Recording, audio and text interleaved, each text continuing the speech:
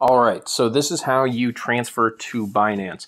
So it looks like I don't have very much. That's because I transferred most of my stuff to Binance yesterday. So I have a little bit of Bitcoin Cash left. So I want to withdraw, and then it says recipient wallet address. So if I want to go down here, I have to go over to my Binance account.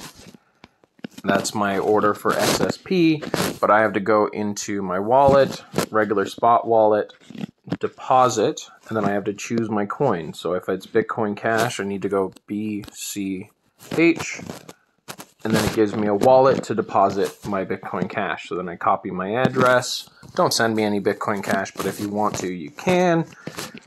And then go here, wallet address required, net amount, how much do I have? 0.019, so 0.019,72937.